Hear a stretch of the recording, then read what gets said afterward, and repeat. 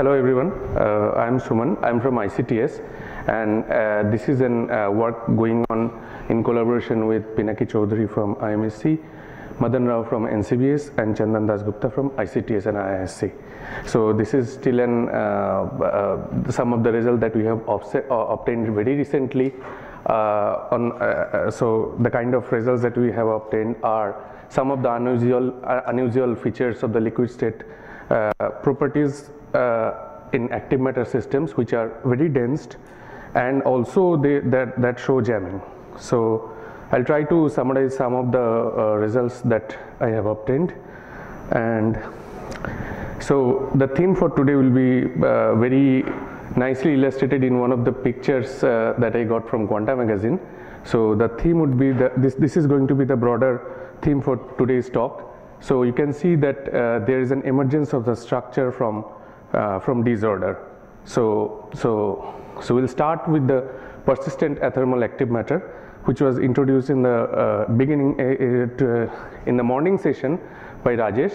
So, and also I'll talk about different the kind of models, molecular models that show cell jamming, and we'll touch upon the complexity of active matter, and that is clubbed with the physics of glass here.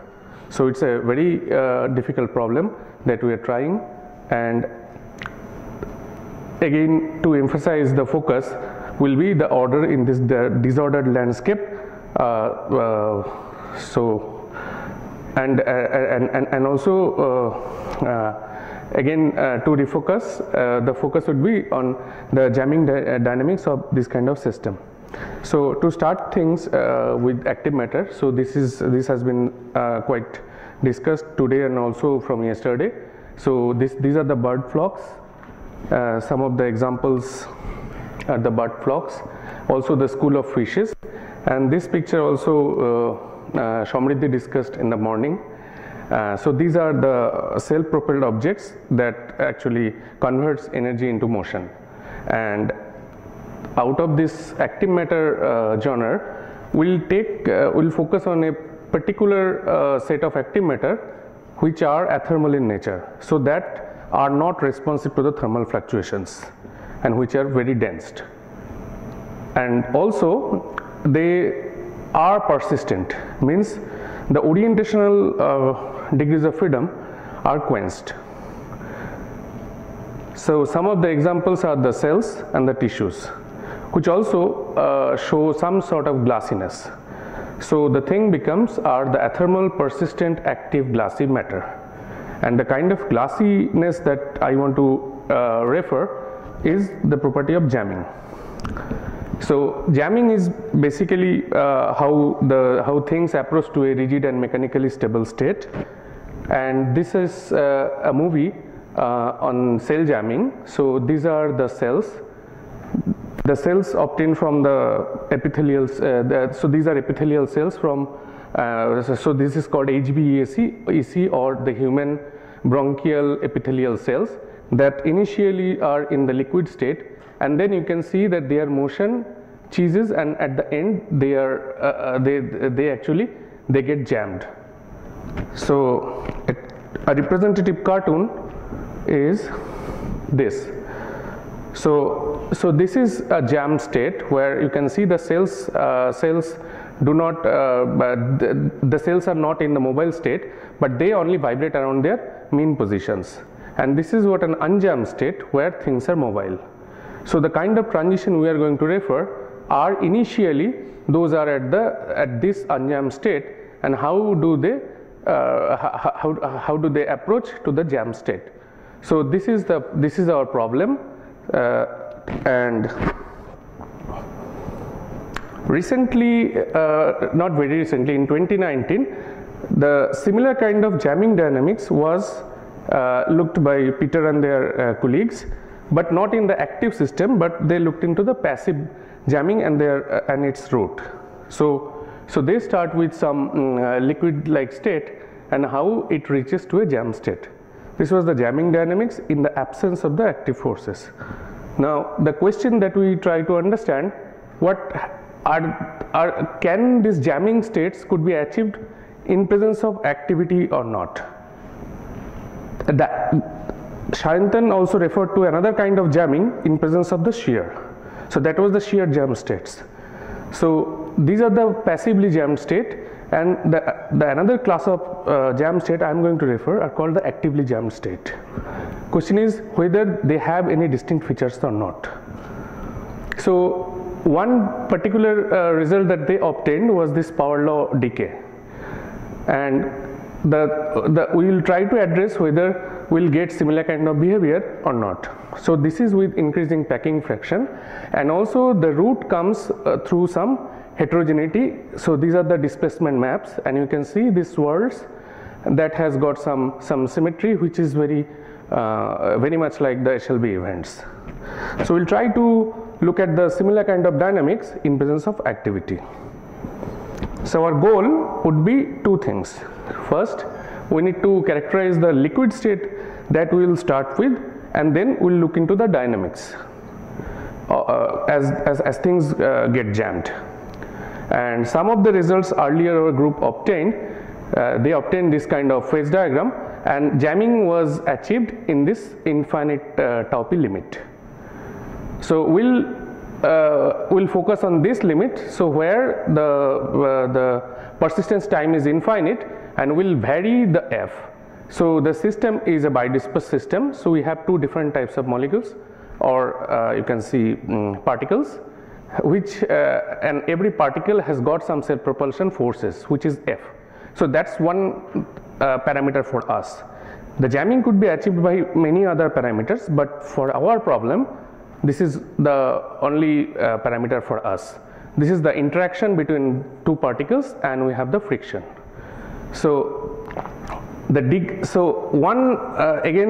I am emphasizing one feature of this system is that the force directions do not change with time. So we don't have another equation of motion for theta. So we'll start.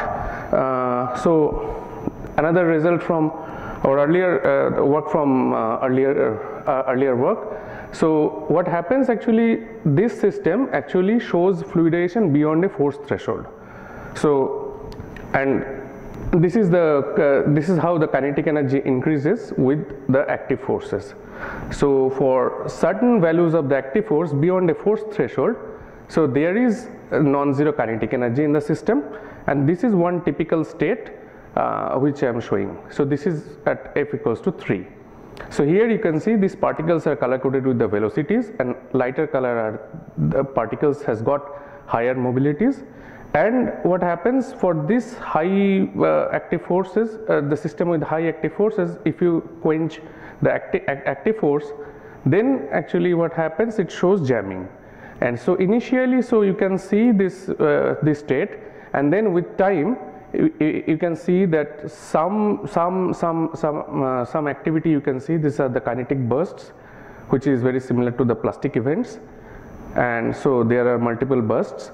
This is the same system is shown in terms of the velocities and the active forces, and the end state is a jam state, which is a mechanically stable state. So it's a completely force balance state. So we'll try to address what happens to the length scales at this. Is it possible to extract some kind of length scale in this state, and the time scales associated with the jamming, and is it possible to connect these two things? I have only 5 minutes. Okay, fine.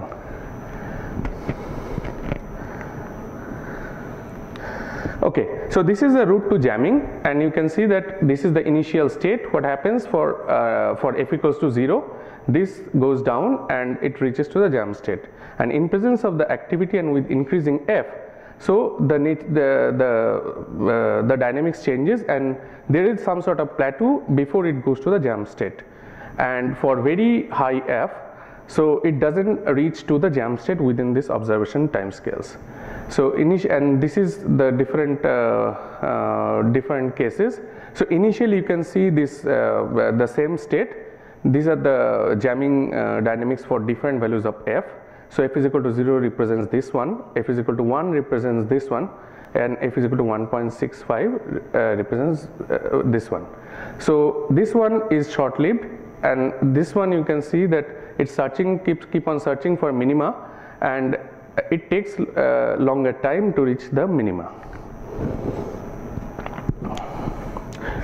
So the system to system and run to run things change. So there exists some sort of stochasticity in the time to jam.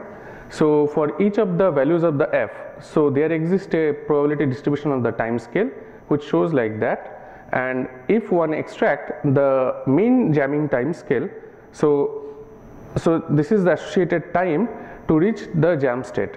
So it grows this way with the active force magnitude. So initially there is a divergence, and then beyond the force threshold, so there exists an exponential rise. So which is very similar to this recent results from Shrikant Shastri's group.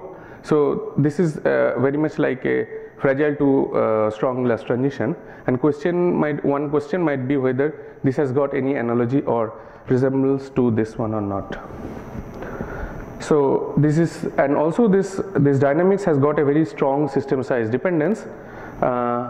This is for f equals to 0 for different system sizes. So there, so all of them goes to the jam state, but however the initial state is not identical for different system sizes. This is also this is very much same for f equals to 1, and also we can see the similar kind of behavior in presence of the active forces. So the time scale associated for all the cases, if we now try to correlate all the time scales with the system sizes, this is the picture. This is in the log-log plot. So this is how the time scale grows with the system sizes. This is in absence of the active forces. This is in presence of the active forces. So both as power laws, only the slope changes.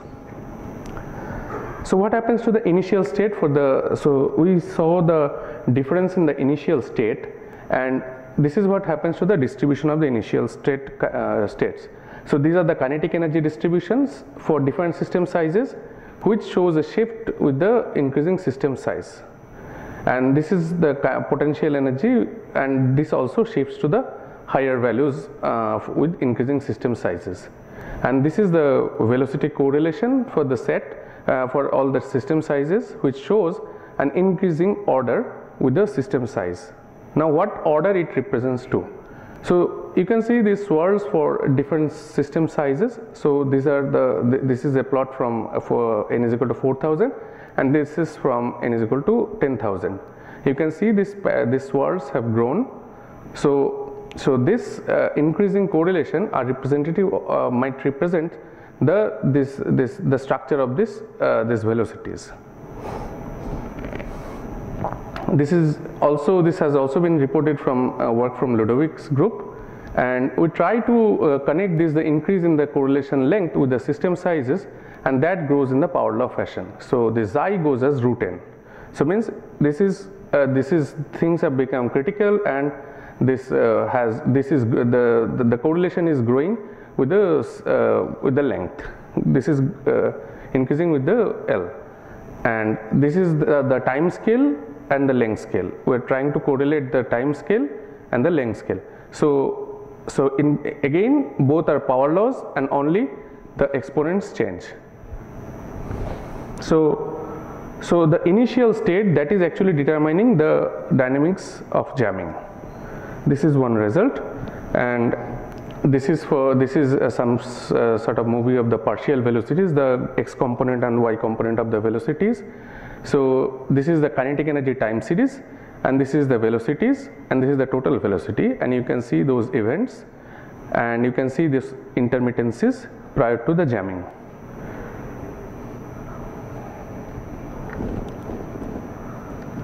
So these are our main results, and again this is a fluidization dynamics, and this is a jamming dynamics.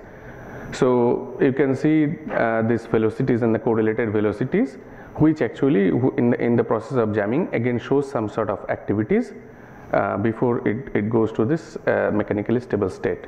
And summary, we can summarize the results. So activity driven dense liquid jams by lowering active force magnitude. The jam state is a force balance state. The relaxation process is heterogeneous nearby the active force threshold. we also saw the 3-stage relaxation, the initial short time decay, and then we saw a plateau that has got there was a plateau that is representative of searching for minima, and then we had the relaxation within the minimum, and the whole dynamics is governed by the initial state and its properties. So with this I'm going to stop.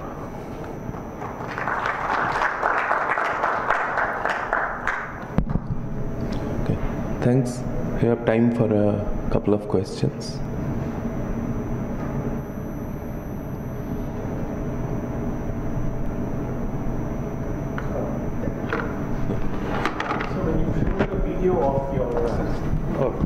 Which one? You had those bursts of activity coming out. I don't know if it was the one before this. This one. When you, if you see the video. So I was curious, is the dynamics facilitated in this? Maybe I've asked you this before. I don't know. Okay, maybe then I'm coming back to the same. No. So we are trying to understand these events and how does means the local, the spatial relaxation of the local quantities like the stresses and those things we are trying to understand, and but again this is a very difficult problem. We need to understand. We need some time to understand. Any other advice sessions? So for your velocity correlations, how does the length scale with n? Is it just linear system size, or is it something more complicated? So this xi goes as root n.